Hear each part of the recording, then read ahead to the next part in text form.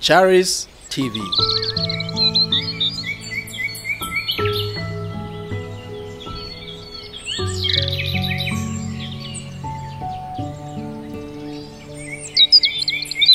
I have the grace.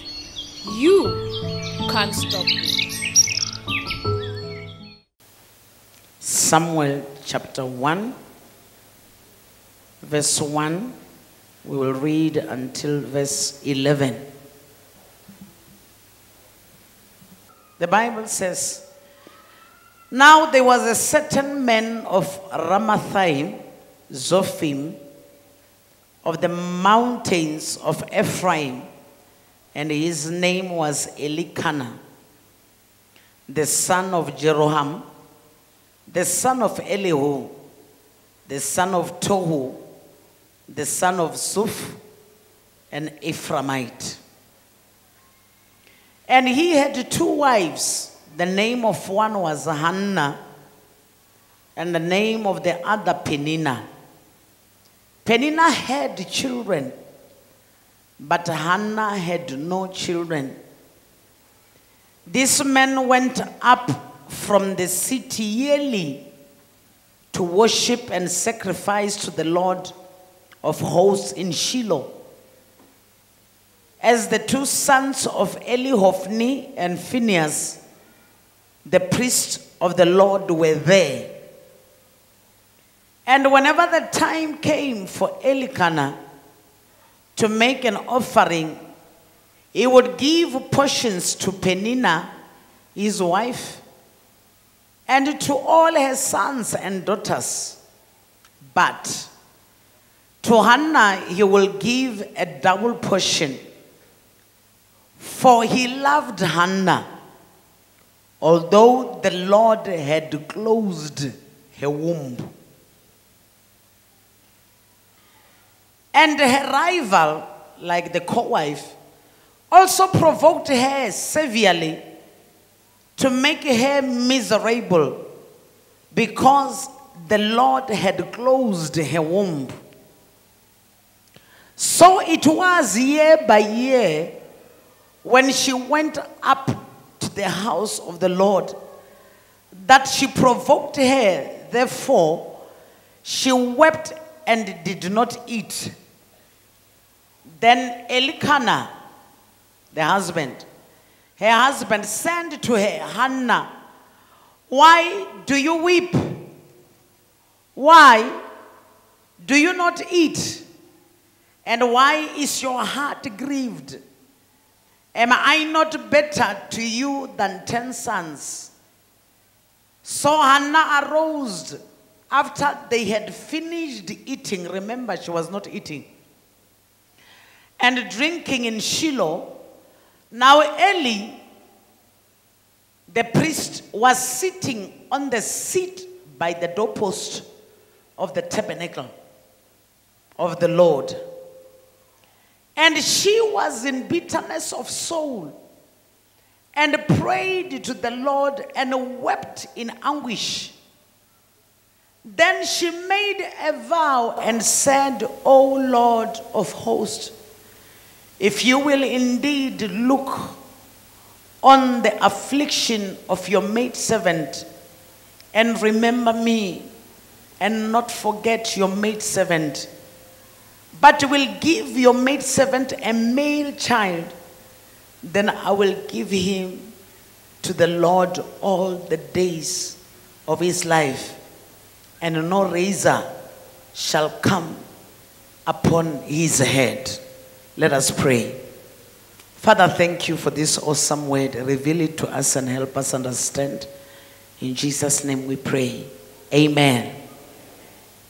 Let me read for you verse 12. "And it happened as she continued praying before the Lord, that Eli watched her mouth. Now Hannah spoke in her heart, only her lips moved, but her voice was not heard. Therefore Eli thought she was drunk.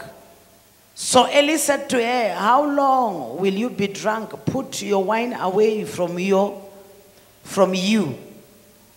But Hannah answered and said, "No, my Lord, I am a woman of sorrowful spirit. I have drunk neither wine nor intoxicating drink, but I have poured out my soul before the Lord. Do not consider your maidservant a wicked woman, for out of the abundance of my complaint and grief I have spoken until now." Verse 17. Then Eli answered and said, "Go in peace, and the God of Israel grant your petition, which you have asked him." And she said, "Let your maidservant find favor in your sight." So that women went her way and ate, and her face was no longer sad. Hallelujah. Hallelujah.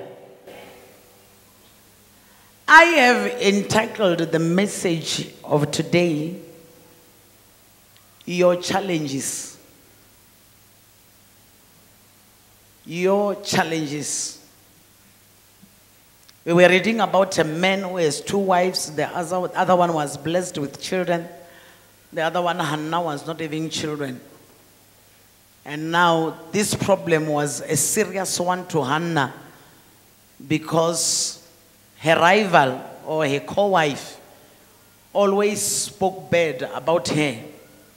But there is something that I want you to check where we have read. The Bible says, "For the Lord closed her womb." Can you tell the person that is close to you, the Lord closed her womb? In other words, Hannah was not having children, not because she cannot produce. Hannah was not having children, not because she cannot come with a plan that can make her have children. Hannah was barren, not because she wanted to be barren. Hannah was barren because God wanted her to be barren. Hallelujah. So now the Bible says always they will go to the temple to go and give. Now when they go and give, the husband will give to the other wife offerings, and offerings to the children also. Now when he comes to Hannah, he will give her double portion. Why? Because she didn't have any child. Now it happened after offering or giving the offerings that they had to go sit down and eat. The Bible explained that when they were eating, Hannah was not eating. Hannah was not drinking. Why? Because his heart was heavy. His heart was sorrowful. Can someone say hallelujah? Hannah was not drinking because she had a serious challenge. There was a challenge that was a problem to her. She cannot go associate with other women. She cannot go to places where other women are going. Why? Because she does not have a child. Always the co-wife who was supposed maybe to encourage her is the one that will be speaking bad words against him. This was a very serious problem or challenge to the life of Hannah. Hannah could not live a free life. Why? Because everybody rejected her. Everybody didn't want to associate with her. The problem was she was not having children. Hallelujah. Now in these days that we are living in, children of God, each and every one of us here, we've got challenges. Can you ask the person that is close to you, do you have a challenge? Ask again, do you have a challenge?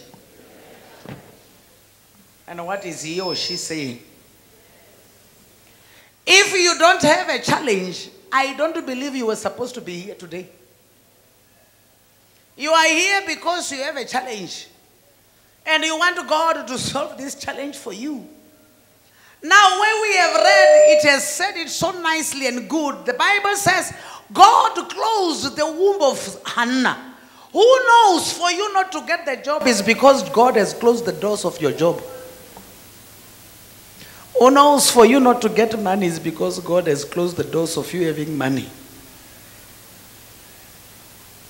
Now, these challenges that we are having as children of God, the first thing that challenges does to the life of a person, it separates the person with other people. Some of us here, we don't have money. We don't even go to places where people who have money go. Am I right? Some of us here, we are ladies. We don't have children. We are even afraid to associate with women who have got children. Why? Because they will speak of our barrenness. Others here, there are things that we are crying unto the Lord to give us. God is not giving them unto us. Now, we are even afraid to associate with other people. Why? Because we don't have the kind of things that others are having. But today I want to talk to you, preferring or speaking closely, looking at the challenge that you have in your life. When you have a challenge in your life, number one, this challenge is asking you, how much do you trust God? When you have a challenge, number two, this challenge is asking you, do you believe in God? Number three, when you have a challenge, this challenge is asking you, do you have faith in God? If these three things are found, it means now God has a purpose of whatever that is happening in your life right now. If indeed truly you are trusting in the Lord, if indeed truly you are believing in the Lord, if indeed truly you have faith in the Lord, it means the challenge that you are having right now is making you to learn something and to have faith more. We can never have what God has promised to us until what we are searching for, we have the kind of faith that is equal to what we are searching for. That is why you will find us when God blesses us, we slide away and we go back to our own sin. Now God will make us wait. Look at this woman. This woman, it means it's long she was married, because the Bible is speaking about Penina having daughters and sons. And this lady was just seated in the house. And now when this lady was just seated in the house, until one day, she recognized that she has to do something. Can you tell the person that is close to do something? If you can listen to Hannah, we don't hear the word saying Hannah ran to the house of the Lord. After offering and giving, after eating and doing everything, she never ate. I believe she was saying in her heart, today is today. When we have finished enjoying ourselves, I'm going to bow down before the altar of the Lord. The Lord must hear me today. I've been in this challenge for long. God must do something about my situation today. The Bible says Hannah went to the altar and knelt down, started crying to the Lord. And when she was praying, nobody was hearing what Hannah was saying. In other words, the Bible says the mouth was just moving, but no voice was coming out. Until the chief priest thought, Mahanai utailwe, she's drunk. And he went to her to ask, why don't you go home? Because now you're drunk. Come back maybe after a day or two. You will be in your own self. And then come and tell the Lord what you are crying for. And Hannah answered the chief priest and said, no, I'm not drunk, my Lord. The issue is, I have a challenge. Can you tell the person that is close to you, I have a challenge. This challenge has been making me not to be free when I am with other people. This challenge is making me not to enjoy life when other people are enjoying their lives. This challenge is making me not to understand myself. Many of us here, we are gathered here today and we are saying in our hearts, I've went to school, I have 3 degrees, but even though it's like that, I'm not finding my job. I am not finding what I'm searching for. That is a challenge that is upon your life. Hallelujah. This is a challenge that is troubling your life. Now, when we look at this space or at this piece in the Bible that we have read, the Bible says Hannah went to the altar, knelt down. Remember, the altar of God is where the presence of God is. Now, when he was kneeling, she was kneeling at the altar. She was telling God direct, God, look at me, remember me, your maidservant. If you can just give me one, God, I will be very happy. This lady was trying to show to us that her grief was already too much. Can you ask the person that is close to you, how much is your too much of challenge?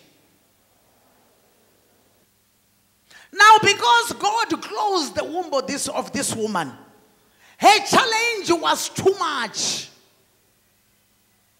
She was rejected. She was dejected.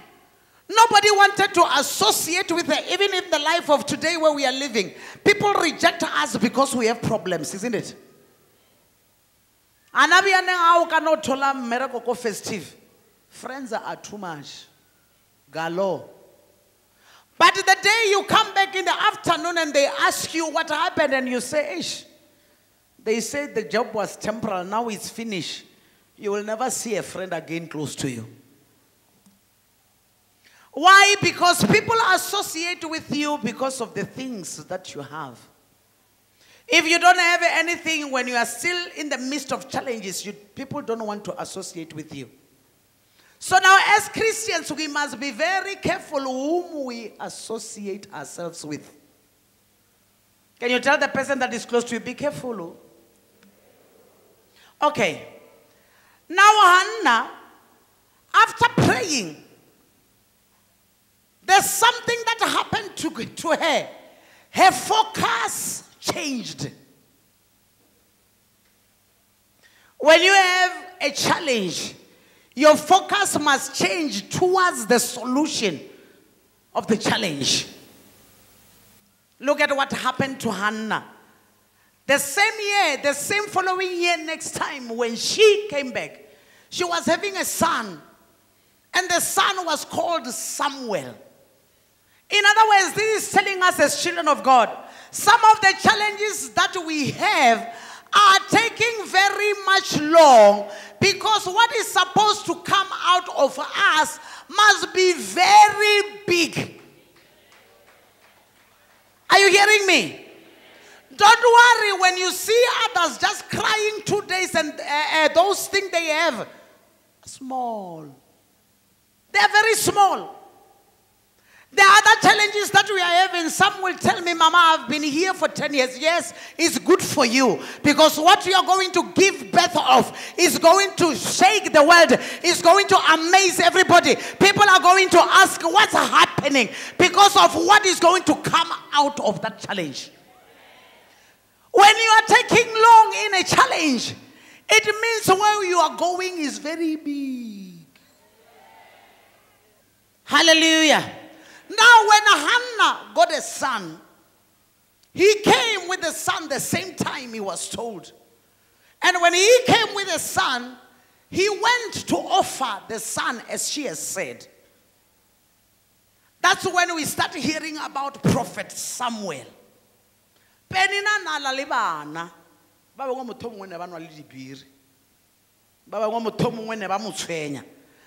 this one of Hannah, because she has waited and waited and waited for many years, when the result came, a prophet came forth. Are you hearing me? Now it means in your life, In the challenges that you are meeting right now, something big is going to come out of you. As long as you relax in the presence of God, as long as you allow the Spirit of God to lead you, as long as you listen to what the Word of God is saying. Whatever that is going to come out of you, it will be big, it will be great. Are you hearing me? Now, most of us, we are falling during the time of challenges because our expectations are not right. Things that comes very fast, they end very fast. Now, if you can just look at the life of this prophet Samuel, he was the biggest prophet. Stayed in the house of the chief priest, learning the do's and don'ts of the house of the Lord. And when time came, God started speaking with him. If you can look at Samuel, nobody taught him how God spoke with people. He was asleep, and he heard somebody calling. He woke up, went to his master. Master, you are calling me. And the master said, no, I didn't call you. Go back and sleep, my son.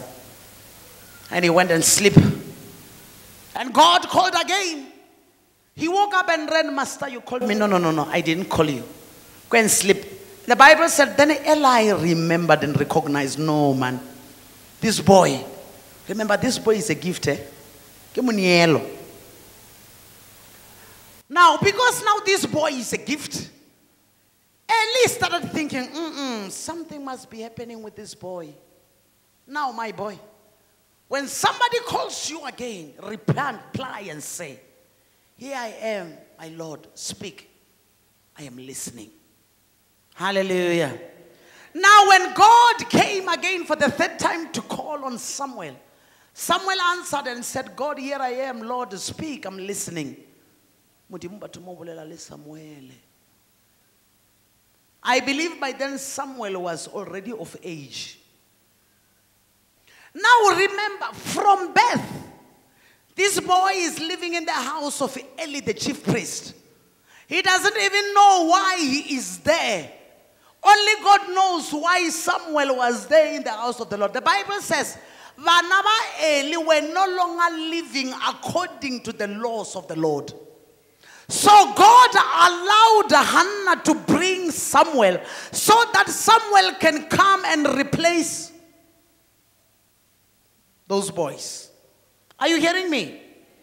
Now the challenge that you are in today might be predicting and telling you that, child of God, stop worrying, because that challenge that you are in, you are still learning how to do things in the house of God.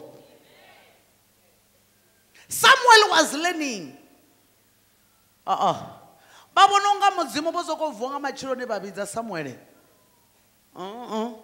God has already seen that this boy now is right. Are you here? God has already recognized that this boy now is fine. Now, because this boy has been in this house for this long, doing whatever he was doing in the house of the Lord, then God came down and spoke with him. And when God spoke with him, the name prophet fell on him. When the name prophet fell on him, Hannah there will stand amongst women and say, I have a son. My son is a prophet of Israel. My son communicates with God. My son hears from the Lord. My son is the one who brings us messages from God. Are you hearing me? Now when we start to have challenges, we don't have focus. The challenge that you are having right now, it is because God wants to still make you to learn. God wants you to do what? We are failing most of the time, children of God, because we don't understand the do's and don'ts of Christianity. God blesses us today, tomorrow we go back to our sin. Why? Because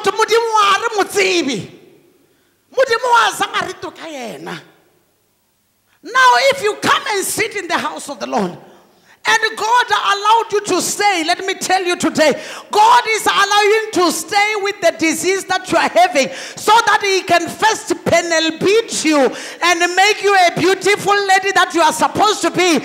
That by the day when He heals you, everyone will recognize and know that you have been healed in the name of Jesus, that you have been washed by the blood of Jesus, that something beautiful has happened in you. The challenge that you are having right now does not mean it's over with you. If you are indeed a Christian, the challenge that you are having is a step for you to learn more and more about God. When we come to the house of the Lord every day, we find the man of God preaching. When you are a Christian, you must do this, you must do this. Read the Bible. You must pray. You must do this, you must do this. When you are going on doing this and that, great things are going to happen in your life. Are you hearing me? Can you ask the person that is close, what are you doing with your challenge? When you're having with a challenge we have had, you must focus. That's number one. Number two, you must pray. When we pray according to the word of the Lord, demons that are always close to us, they run away. Whatever we are seeing in our bodies, we have been healed already. Remember, the Bible says, by His stripes we have been healed. Immediately you come into the house of the Lord, you are prayed for in Jesus' name. You have been healed already. Those things that you are seeing in your body, the challenge that you are having today, you need to stay much longer so that what you are searching for must come. The longer the time, the bigger the results. Hallelujah.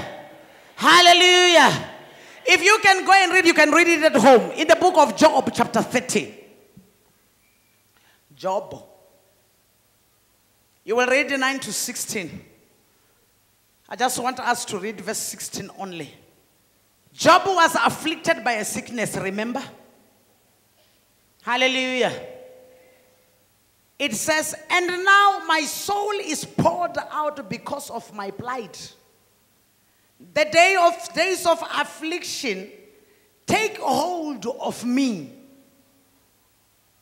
Job was having a challenge, remember the story of Job. The devil went to God and asked, first one that we have had, God closed the womb so that a prophet must come. Now here, the devil went up and asked for Job. Just give me him so that I can tempt him and see if he is not going to reject you. He's God. He is not going to scorn you. He is not going to leave you. God allowed the devil to go to Job. Now Job there where we are reading is speaking about the problem and the challenge that he is having. People are no longer speaking with, they no longer see him as an important person. Initially Job was very rich, now he is very poor. He even stays where the ashes are so that he can be able to scratch himself. Every friend that comes to him will always say, Job, go and confess your sins. Why? Because of the challenge that Job was having. Now you read the whole book of Job, is speaking about the problems that Job was having. Even the wife said to him, just insult this God and die. You are as good as nothing. You are very sick. And said, Job, oh, must I bless the Lord when things are good? And when they are bad, must I curse the Lord? That I want to do. Now this challenge that was in Job's life made Job to be more stronger. Even when friends were coming to him, Job was strong. They say whatever they say, but Job was strong. Job knows he has never done anything wrong. Maybe God is allowing everything to happen to him because of a certain purpose. But the Bible says unto us, when God remembered Job, Job was blessed 2 times more than the way he was blessed. Why? Because God is the one who allowed all to happen to him. Every challenge that comes to our lives is searching for our faith in God. That challenge wants you to have that verse. I'm going to church today. Even if I have flu, but this flu will see me in church. Now, the Lord wants us to be focused Christians who pray and who knows the kind of God they are serving. When you don't know the kind of God you are serving, when your friends come to tell you 1, 2, 3, 4, you deviate from the way and you start doing other things. But if you know the kind of God you are serving, when your friends come say, Eunice, just look at yourself, you just said, no, I know my Redeemer liveth. I know my God lives. At this right time, he's going to remember me. At this right time, God is going to lift me up. The longer your challenge is taking in your life, if you are staying in the way of the Lord, doing what God wants you to do, I am prophesying today. If you are doing that, the progress that is going to come in your life will be very much great and big. Why? Because you've been there, because God allowed it. I am walking according. The challenge that you have, the longer it takes, that's what I've seen the word of God. The longer your challenge is taking, it means the bigger the miracle that is coming. If right now you are searching for a job, you are speaking a lot of things, please from today, don't worry anymore. It is just a challenge that has come your way. Now, because these challenges come your way, have words to answer those that are going to ask you about your challenge. In other words, if you are waiting for big things, also be patient and wait upon the Lord. Rely on him, trust him, believe in him, have faith in him. It shall surely come to pass. Don't be moved by things, small things that are happening beside you. Now the challenge that you are having, my son, my daughter, let me tell you, it is just a step forward of going where you are supposed to go. You are being arranged by the word of God. And when you are being arranged, your faith goes up. When your faith goes up, you forget that you have got back pain. When you are here in the house of the Lord, when you hear the word of the Lord, you even forget that your legs are painful. Why? Because you are in the presence of God Almighty. And God Almighty has got big plans for your life. Hallelujah. Can somebody say hallelujah? Now in Hebrews chapter 12 verse 2, it says, looking unto Jesus. Hebrews 12:2. The author and the finisher of our faith, who for the joy that was set before him endured the cross, despising the shame, and has sat down now at the right hand of the throne of God.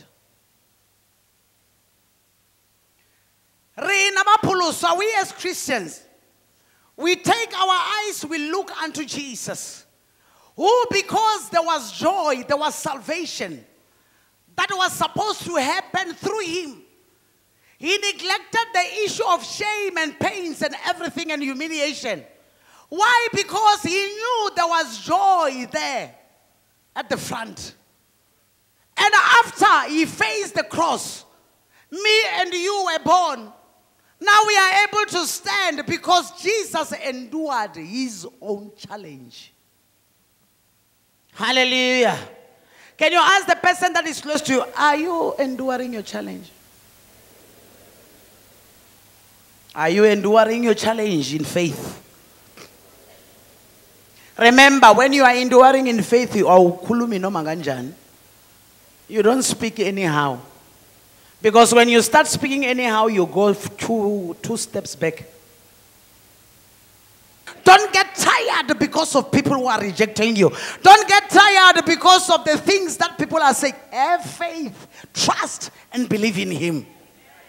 You know, the only thing that activated God to give Hannah a son is because he was focused. He went to pray and said, God, if only. If only. And God said, it's time. My daughter, I heard you, it's time. I have to bless you. And when he blesses her, a prophet was born. When Job went to God and said, God, now they've rejected me. I'm afflicted. Now I stay even in the dustbin. My friends are always telling me, you are wrong, you have sinned, you are wrong. You must go and confess. God, can you do something about my situation? The Bible says when God remembered Job, the blessings that were upon Job's life were double the blessings that he was having before. Why? Because people saw him. Can you tell the person that is close to you, people are seeing you when you are going to church? And they are also speaking about you. So now can you be patient and wait? Hallelujah. When we wait, we are trying to be like our Savior, Jesus Christ. Our Savior endured the cross so that me and you can be born. He didn't look at the things that people were saying. Some will say, all hail King of the Jews, whereas they know that he was going to the cross. Some will say whatever they are saying. Some will clap them. The Bible says so. And they will ask him, who clapped you? Because they heard he was a prophet. But he didn't answer anything. He endured the cross because of the joy that was before. Hallelujah. Now can you tell the person that is, can you endure this little challenge? Can you endure this little problem that you have right now? Because where God is taking you is very much big. Hallelujah. Now in the book of 1 Corinthians chapter 10 verse 13. Chapter 10 verse 13. It says, no temptation has overtaken you except such as is common to men. Can I repeat it? No temptation has overtaken you except such as is common to men. But God is faithful, who will not allow you to be tempted beyond what you are able. But with the temptation, he will also provide, make a way of escape that you may be able to bear it. Hallelujah. The Bible says that temptations that we are having right now, they have happened before. Can you tell the person that is what you are seeing now, somebody has gone through this? You know, the pain of the leg and the backbone and cancer and whatever. Somebody went through this thing before. All the problems and the challenges that we meet as children of God, somebody went through them before. The only thing that we have to do is to hold on and have faith in God. If God has made that one to come out, he will make me to come out. If it is happening in America, that people are being healed, those that cannot walk, it means one day even to me it's going to happen. If it is by the name of Jesus. If something is happening in Venda where I come from, in the name of Jesus and myself right now, I have this problem. It means someday it's going to happen to me again also in Jesus' name. The only issue that is needed, faith, focus, believe, and trust in the Lord. Remember, I told you before, the longer the problem and the time, the bigger the destiny.